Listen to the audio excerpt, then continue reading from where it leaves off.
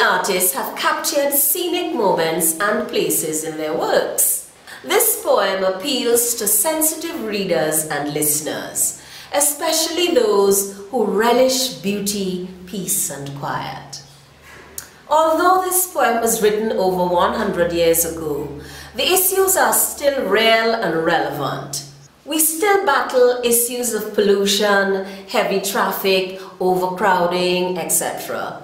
And yet, we are still able to find beauty if we look closely. And what is more pleasurable than a sleeping city? A city untouched by noise, commercial and other activities. Here, the speaker, who appears to be a sensitive onlooker, sees what most would have missed, the best show on earth, Mother Nature in all her splendor, untouched in her pre-dawn glory.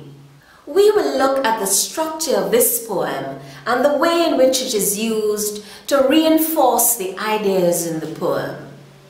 This poem is a sonnet.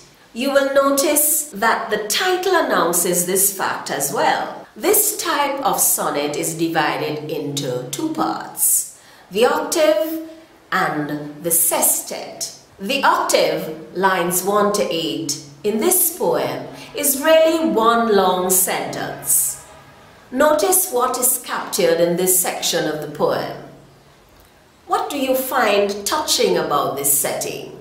Do you think this description could be sustained throughout the day? Why or why not? Now, we are at the other part of the sonnet, the sestet. Notice that these lines contain two sentences.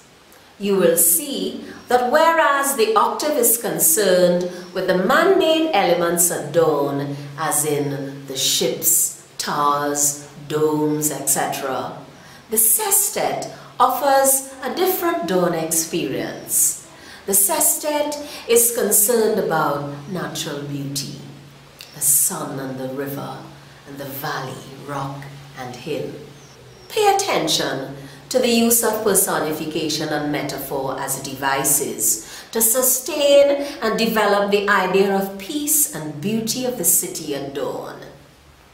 The personified mighty heart, line 14, is the extended metaphor of the city. However, at daybreak, it wears the garment of beauty. Here, we see the seamless merger of the man-made and the natural elements of the setting. The sun, for instance, is given the power to consciously make things more beautiful. Sonnets belong to the category of poems with fixed forms. Fixed in the sense that there are set lines, in this case 14 lines, and depending on the type of sonnet, a set rhyme scheme.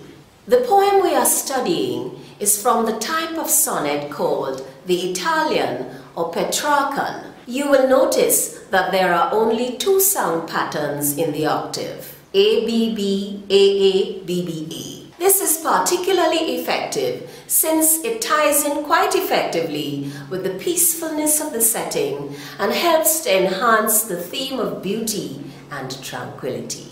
The sestet, CD, CD, CD, containing two sentences, continues with the two sound pattern and is dominated by two strong nature images, the sun and the river. And all this celebration of beauty is reinforced by the extended personification of the city, that mighty heart that is lying still, line 40.